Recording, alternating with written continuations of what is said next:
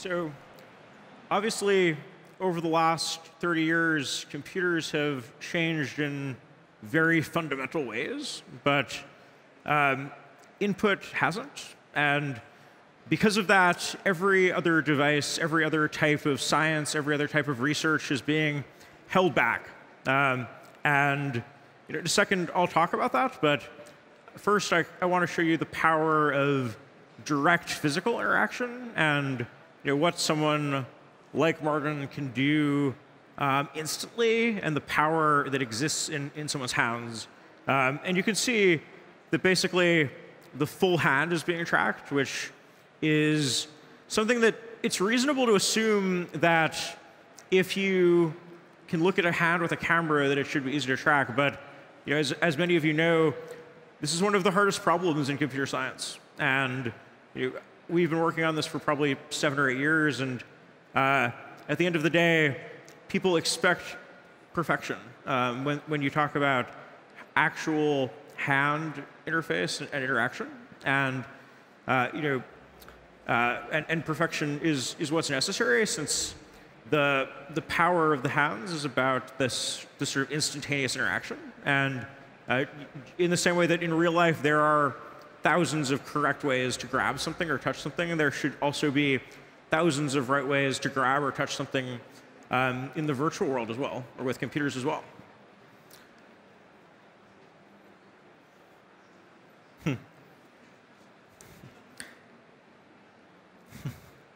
He's showing off.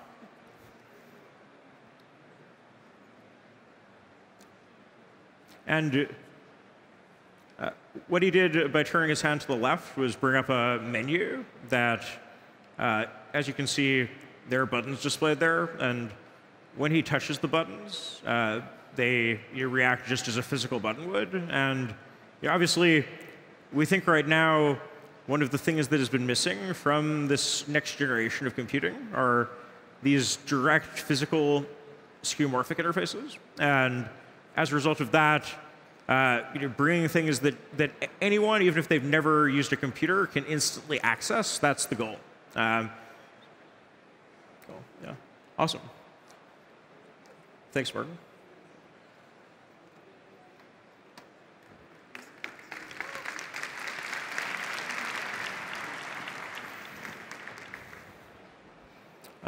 So because of that, it does seem likely to think of the future as in reach. And certainly, there is a dilemma that we take for granted, because it's easy to sort of look at the flash of iPhones and of tablets and the progress that we've made in terms of making computers smaller and faster and more powerful. But at the same time, if you actually think about how input has progressed, it's very, very, very, very shallow.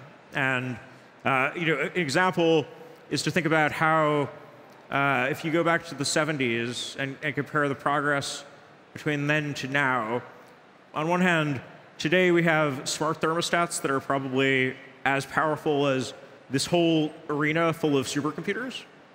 But at the same time, the ways that we interact with computers and technology haven't really changed. And input has gone from a binary punch card that you punch or don't punch to a keyboard you push or don't push, a mouse you click or don't click, and even that fancy iPhone that has so much promise and does give you the ability to access all the world's information, but it still is from an input perspective, still virtually binary, and the level of information people communicate to it is very small. And the way that a lot of people try to deal with this is by adding complexity. You add keyboard shortcuts and drop-down menus and things that actually make software harder to use. And so many things that we are able to do as people with our physical hands, even as children, like mold a piece of clay, become lost permanently for the rest of our lives later on. But those things should be easier with technology and not harder. And there is a fundamental sort of a lack of democracy to these things that have so much power being accessible only to a very small portion of people.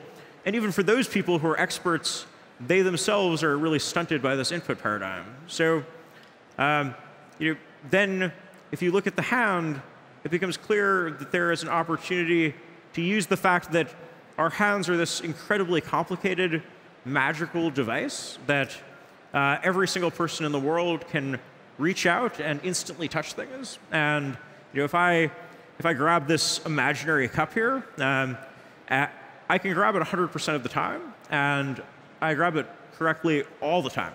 And that isn't just true of me, it's true of almost every single person on the planet. And that's very special. And it's rare that technology brings forward the opportunities to combine these two types of things, where we're watching right in front of our eyes massive platforms arise that are three-dimensional themselves, like virtual reality and augmented reality. And at the same time, we're seeing an opportunity to bring physical input that will make these things that so far have not been accessible to everyone, have not had a sort of iPhone-like moment, to bring that to bear. And it's a very unique moment in time. But it requires a very specific sort of thought process about interaction. And a lot of people think about this space in terms of things like Minority Report, where actors in TV shows or on movies will always wave their hands around frantically. And that looks cool, but it's not a good interface.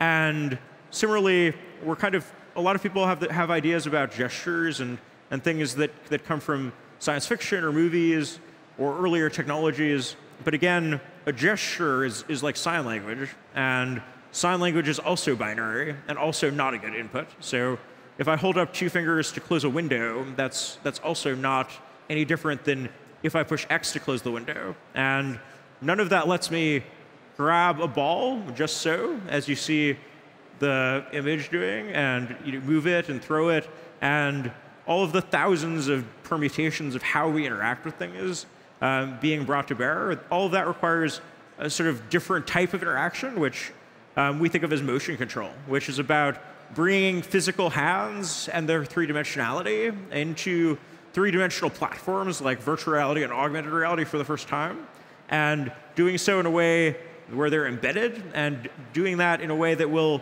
allow the OEMs that are creating these platforms to transcend the current boundaries of these input mechanisms.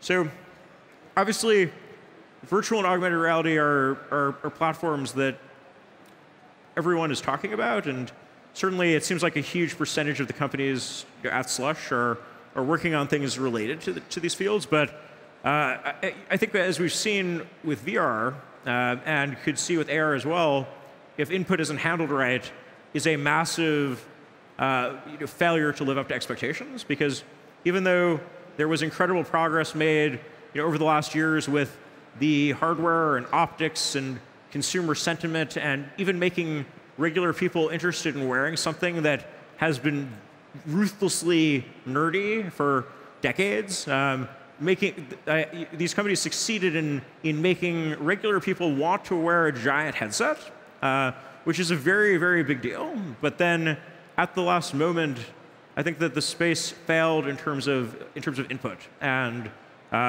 it's easy when you're under pressure to try to go with something that already exists. But I think as we saw with, decades of smartphones, ultimately, with new technology, like smartphones or touchscreens, you also need new input, like the capacitive touchscreen. So I think what's exciting now is seeing all of these things come together. And certainly, we think that virtual reality is in a place where the cardinal experience that we are promised, where every single person's dream is to wear a VR headset and feel immediately like you're taken to a different world. You want to feel like you are on the surface of Mars, or you're in your doctor and you're in your patient's body, you're in your favorite video game world, you're on the surface of Mars as a child, and But that's not really possible if you are just looking at it in a passive way.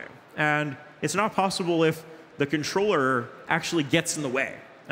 If you are focusing more on learning how to use the controller, or even if you know how to use it, the controller is fundamentally two-dimensional. It's fundamentally, at best, kind of like using a claw game. And that's not what we want the next generation of technology to be.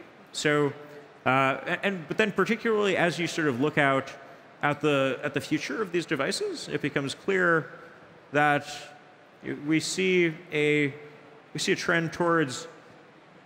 There's a pretty clear cycle where we are moving from wired VR and then mobile VR and then AR, and this cycle itself also means that we as an industry have to find input modalities that are both very powerful and more powerful than anything that has existed in these categories to date, but also at the same time that don't require outside tracking devices and are inexpensive and can be ubiquitous, but also are just always portable. And that's a very big challenge. And when all of those technical challenges and environmental challenges get combined with the fact that the tracking still has to be incredibly good, and you also have to, if you want to target the mobile user who is the promise perhaps of VR to hit that exponential multi-million user scale, if you want to hit them, you have to have the sort of skeuomorphism and instantaneous interaction understandability that, say, the iPhone brought to the field. And with that, you have to think seriously about input. And I think it's very easy to think of devices as cool and think if it's cool that that's good enough. But I think we've seen through a painful sort of hype cycle that thinking of a device as cool is not sufficient. But there are certainly positive things, and certainly the fact that so much money and excitement and energy and attention has already been spent on VR, and now in a lot of ways VR itself is commoditized, since any competent manufacturer can build a VR headset in Asia or otherwise. So the hardware probably already exists, and so I think that set us up for a world where we're seeing very rapid cycling of innovation from an input perspective and a content perspective, and I think we will see a lot of companies move towards with that faster iteration cycle maximizes the opportunities for someone to hit that jackpot and to hit that iPhone moment for the space, which is the moment where a regular person can put it on and in probably truly milliseconds understand what the device does, not be afraid of it, have some fundamental understanding in the same way that when someone took out an iPhone and looked at the first applications, they didn't hopefully necessarily think that the calculator application would be the best application that had ever existed for that platform. But there was this sense of permanent change and inspiration and magic, but also of safety. And I think that with a platform that is so fundamentally futuristic and so fundamentally already, from a public perception perspective, so out there, you have to do everything possible, whether it is being thoughtful about skeuomorphism and interfaces and making the interfaces physical and targeting natural interaction and being biased towards those things, even though they come at a cost. Certainly, there are hands are not necessarily, and natural interaction is not the best for everything. Certainly, but I think that if you don't start with the most conservative use case that reaches the most mass people, then you don't actually end up with a niche product. I think you often end up with a product that just doesn't exist at all, because you need more than the few 100,000 people who are loyally using the first generation VR headsets today. These are obviously platforms that everyone wants to exist very badly. But then, of course, there is the sort of augmented reality that everyone is very excited about. And if you think about the billions of dollars that are being spent by almost every major company in the world on creating a magical, transparent display that people can wear like a pair of glasses on their eyes and look through it and see physically indistinguishable things in front of them that as you reach out and touch it will instantly change. That's obviously kind of the holy grail. And I think that probably no one would argue that if that is possible technologically, and I think it certainly is given, and I think not only is it, but the likelihood of it happening has increased massively, given, again, hundreds of millions of dollars of investment plowing into companies like Magic Leap, which has itself started a massive amount of spending by companies with deep expertise in optics and other things in a space that would have been viewed as sort of very, very, very far-fetched or futuristic, and would have been only approached with sort of 40 or 50-year timeline projects, perhaps. A lot of companies are now investigating components on a 1, 2, 3-year timescale, and obviously, if you have that ability to display anything in actual reality and use your own hands that are tracked in actual reality, that not only gets rid of more or less every other type of consumer electronics, because we don't need a TV, we don't need a phone. It has profound changes for everything almost. We probably are sort of our very definition of our existence as people, how we interact with each other in commerce. Like the concept of nation states don't really mean anything if you can instantly feel like you are in a photorealistic replication of sub-Saharan Africa, and your children are growing up seeing people in that environment, and they actually feel like they're there. They have the benefit of having traveled the world every moment of their life. So the promise here is massive, but obviously input is one part of the picture, but there's a lot of work that has to happen, and there's a lot of risk. And all of these things have to come together in a way where hardware companies have to create hardware that is acceptable to consumers, and they have to solve, in the case of AR, difficult technical problems. In the case of VR, less about the hardware, but more complexity in terms of how things like hands as a new input, and things like the operating system, things like how developers build applications, all of these things have to be fundamentally reconsidered. And this creates a very interesting opportunity, probably one of the most exciting times in technology, where all these platforms are converging, and we're watching sort of right in front of our faces how the future of not just consumer devices, but also industrial users, everything from education and how we use our hands and fingers to interact with the world, to how we control robots on the other side of an airplane field as mechanics working on a jet engine. So it's a very interesting time, and I think that we're seeing right now one of the biggest transformations of these industries, and we're watching huge things that have been active for decades, because VR and AR are not new, but they are multi-decade forces. And again, ideas like tracking hands are not new. Certainly, we didn't come up with the idea. It's existed for a very long time. So thanks to science fiction and imaginations and people dreaming, probably since the origin of man, all of these things have existed as concepts, but we're reaching a point where the technology can implement them all, and it's up to us as user thinkers and product thinkers to bring them together in a way that makes it actually fundamentally instantly accessible, because we probably only have a few chances to try to tap into mainstream users before they give up and move on. And if that happens, I think we'll see these spaces that we all want the world to have that can do so much good for so many people, I think we'll see them be permanently delayed, or at least delayed for decades. So yeah, thanks very much.